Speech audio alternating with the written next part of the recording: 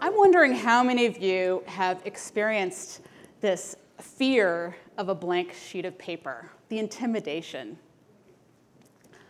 Well, my junior year at MIT, I had that at a huge scale. I was taking a class called 270 Introduction to Design, and we were all given a box of parts, and we had to build a robot out of it. And I was just completely stricken with fear, because I look into this box of parts, and I said, how am I going to turn this into a robot? And what's worse, I had to take the class to graduate, and it wasn't just any class. It ended in a tournament, robot versus robot, OK? And so at MIT, this is bigger than football.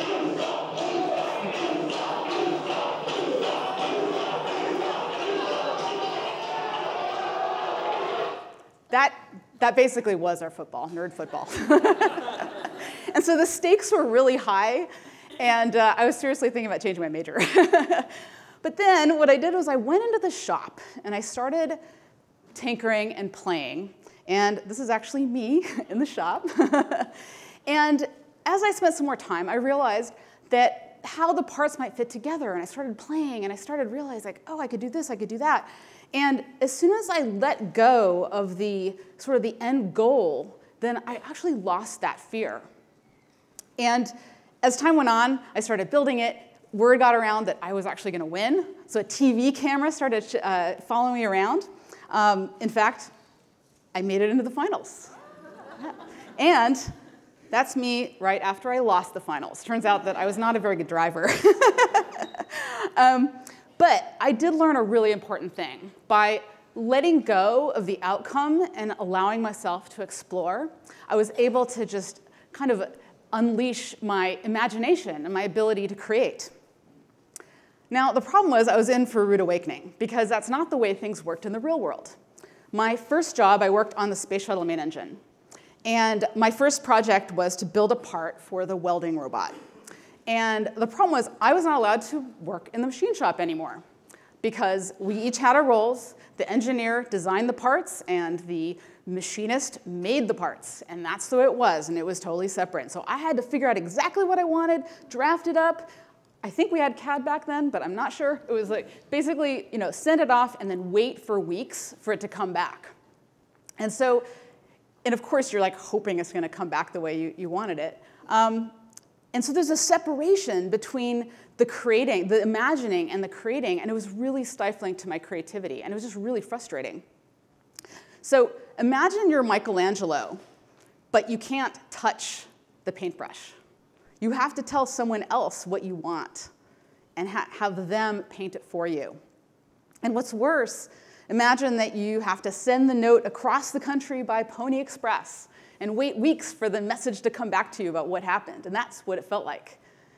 And that's kind of sometimes what it feels like a lot of times when you're working in this environment, where you really, you might be hiring a web developer, and you have to wait until they do some work. Or maybe you're partnering with a manufacturer in China, and you're waiting to find out what they did. I believe we all have this basic intrinsic creativity. And throughout my whole career, I've been really passionate about breaking down these barriers. But it wasn't until I thought back to that box of parts that I started thinking about how deep those barriers can sometimes be. And I think that there's two paradigms for creating. So there's the old model, where you're separating out the imagining from the creating, and then there's more of a new model, kind of like that class that I took, where they're really tightly intertwined. And I know that tinkering can have a really bad connotation, and there's sometimes there's a fine line between tinkering and wasting time. And I can't say how much I tinkered with this talk. But I'm not talking about that. I'm talking about that kind of allowing yourself to explore, this freeing yourself during that creative process. And I see this really exciting future of serious tinkering, where we're going to have these tools that enable you to tinker with and iterate on these really important and big problems. And these tools are going to be available for anyone to use. And I'm going to give you a few examples today, and then also explore maybe a little bit about what that means to all of us. So throughout the 90s, I was involved in many tech startups, and there was a process back then in software that we called the waterfall method, or we may now call the waterfall method. Some of you know about this. So you have your roles, again. So I was a product manager at one point, developed what the requirements are, pass it on to the development team, the developers work on building it, then the developers pass it on to the QA team, and they test it, and then they release the new version months and months later, and probably months late too. And so if you do things right, you hope that you get back what you asked for.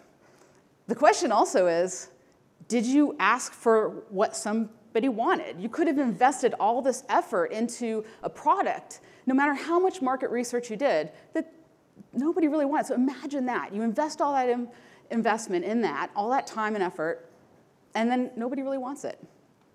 There's another approach, which even though many companies still do the waterfall method, but there's another approach that's called agile development. And instead of figuring it out all in one go and then just kind of throwing it over the wall and hoping for the best, instead you come up with a minimal viable product, MVP. And you test it, you evaluate, you iterate, and you test it, you evaluate, and you keep on building, building, building. And so creating becomes learning. And big tech companies like Amazon, they're masters at this. They will actually, unsuspecting to us, they will be testing, A/B testing, new ideas on a live site, and then always evaluating immediately how it's impacting the sales on that site. And so they are constantly creating, and they're constantly learning. Now, a lot of folks talk about technology as a way of making things more efficient. But I love how good tools can make anyone be able to play a really integral part in this development process, and they don't have to be experts. So there's none of this like, you're not a web developer or you're not allowed in the machine shop.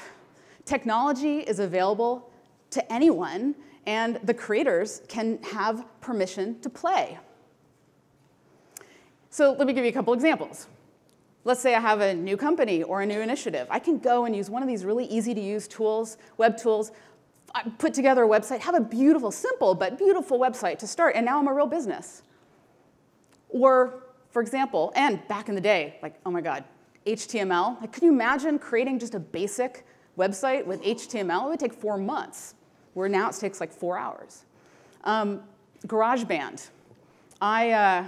When I first used GarageBand, I started tinkering around. I was like, oh my God, I'm making music. And I'm no virtuoso, and I'm not saying that it was amazing, but I do have to say that one of the first pieces I made, I liked so much that I now have it as the intro to my podcast, The Art of Manufacturing. So it's pretty amazing what you can do. I think that what we take these things for granted, right? So we're like, oh, of course I can create this kind of a website. But I don't know if any of you sort of realize what those examples have in common. All the examples up until now have been in the digital domain. But what I'm especially excited about is the potential to tinker in the physical domain. And I think that we're about to enter this pivotal moment in manufacturing because we are going to have these tools and these platforms that will enable us to now iterate on this grand and physical scale. So let me give you one example. This is a CNC machine, and CNC stands for computer numerical controlled. And what's really amazing about a CNC machine, and I mean, this isn't new. Like back when I was in college, they started having these. But CNC machine will enable you not only to make parts faster, but it enables you to create parts that you've never been able to make before. You can't do this by hand, right? So the challenge is that the programming of a CNC machine is incredibly challenging. And if you're a designer, you need to understand the intricacies of working with one of these machines and what it's like to program. Now, there's a company that's out to change that. Their name is Plethora. They're an automated factory in San Francisco. And what they have is a software tool that anybody can design something in CAD software. But what it does is it tells you, it gives you feedback. It tells you, what is hard to manufacture. It'll give you recommendations for making it easier to manufacture. And as you make the tweaks, it will change the price so you know how much you're going to be paying. And when you're ready, you press the button, and then there it is. The part is back. You have it in 3 days. It's automatically made, which is amazing. And you don't even have to be an engineer. And so this is an amazing way of just delaying commitment. You don't have to commit. You can tinker in the software before you commit to metal. Now, speaking of commitment, I had this really funny thing happen to me a couple weeks ago. I was standing in front of a whiteboard. I was working with a branding agency, and we were brainstorming. And things were going great, and we had all these ideas, and we're playing, and like this idea, that idea, and then all of a sudden we decided we're going to go over to this butcher box paper where we had these different categories, and my brain froze, just like a few minutes ago. And I said, oh my God, I just can't think of anything, and I realized it was the permanence of the Sharpie pen that got to me, and it was the weirdest feeling, and we were all laughing, and they literally went over to this butcher box paper and started scribbling on it just to remove the preciousness of this piece of paper, and then once they started doing it, we started being able to come up with these ideas. And so it was just such a funny experience, and it made me think about what would happen if, not only if we could delay commitment, but what if we didn't have to commit at all? What would we be capable of? And I think that there's a real opportunity there to explore that. So that reminds me of an entrepreneur. Her name is Jessie Janae. And she started her first company when she was 16 years old. She was making T-shirts. And then she started making inks and dyes for other entrepreneurs who were doing T-shirts and printing. And like any of the kind of up-and-coming and really big direct-to-consumer brands that are coming out, so like Warby Parker and Casper, MeUndies, all these companies, she started realizing the importance of packaging. Because packaging is the first experience that you have, or a customer or consumer has with your product. And so the only problem with packaging is that it takes a lot of resources to manage that process. And it's annoying because it's not really core to your product, right? So why are you spending all this time dealing with the supply chain and all that?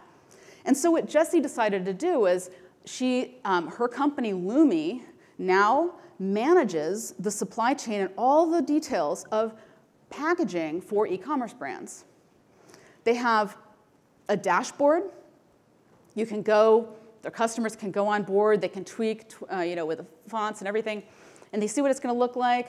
And they can basically push a button the same way, and then they get it delivered to them on demand. And the thing is, what's special is that Lumi will they negotiate cheap prices, bulk prices, and they handle all the logistics. And so changes are really easy, and they're cheap. So changing the logo is no big deal. Changing all the packaging is no big deal. So orders can be customized and delivered on demand. So what does this mean? Here's an example. MeUndies, which is a direct-to-consumer brand of underwear. This is their first package. They're a Lumi customer.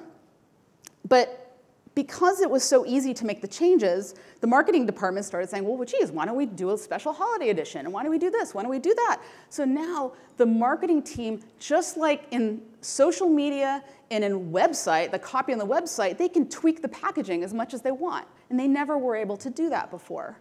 And so it's a constant evolution of the product, and the packaging is now integral to their brand. And I think that we take this constant evolution for granted, but think back, it wasn't even 10 years ago, the very first ever TEDx. This is the first program. This is the program of the first ever TEDx.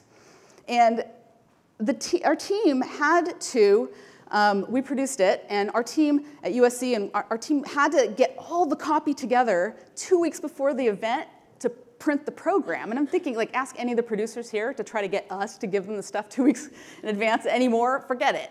Why would you do that? Nobody has a printed program. You put it in the app. You put it on the website. It's constant evolution. And so things are completely different now. Our expectations are totally different.